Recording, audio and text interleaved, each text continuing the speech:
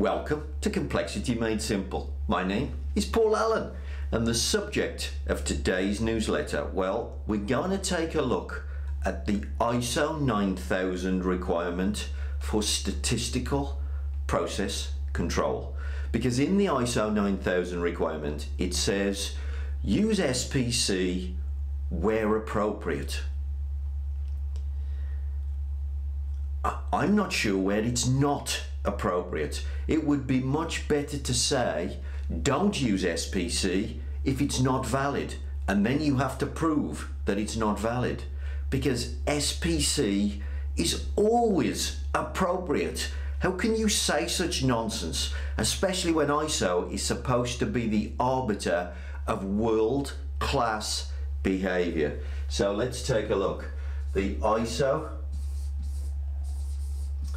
9001 SPC requirement. What do you mean where appropriate? It's the most ridiculous statement I've ever heard. By the way, just before we carry on with this video, if you want to know more about this and other subjects, drink tea and read the paper, my latest book. Everything's in there, plus an awful lot more. So let's get to this. Where appropriate. Let's talk about why it's always appropriate. Here's the deal. You can never know what your process is doing without statistical process control. You can never know what your process is doing and make proper adjustments without statistical process control. Let me show you why. Here's your process. Here's the way that you've set it up. Here's the way your technician has set the process up. They've centered it perfectly. Unfortunately, it's not a process that's capable, but they've done their job brilliantly because they've centered it. By the way, that's as much as they can do. An operator can do no more than to center it. Okay, now, the operator needs to know that he's done a great job. He needs to know he has the process in the perfect position. Okay, so he has to, of course, take data in order to do that. Now, if he starts to extract data from there, of course, what he's not going to see, and this is important, what he's never going to see is that picture. So he doesn't get that picture. That's a representation of 50, 100, 200, 300 data points, because he doesn't see that. What does the operator see? Well, of course, what the operator sees is one data point at a time.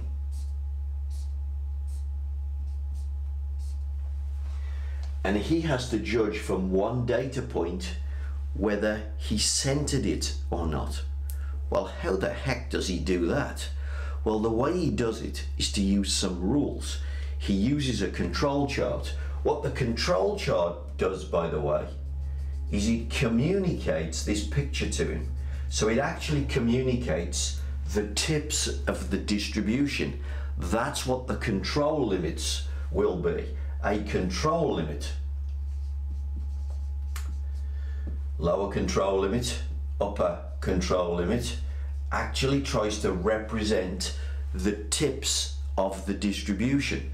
So the control limits on this thing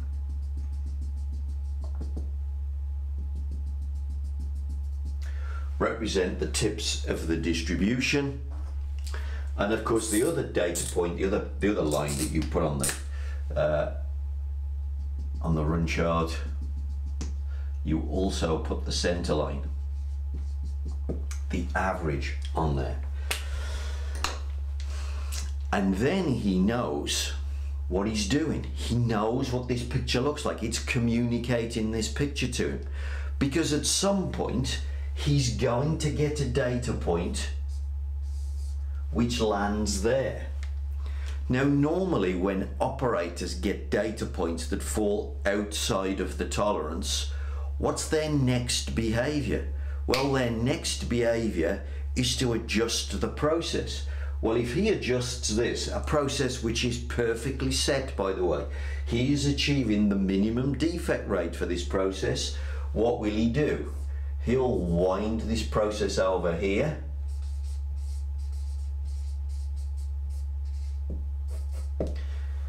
And he'll make it worse.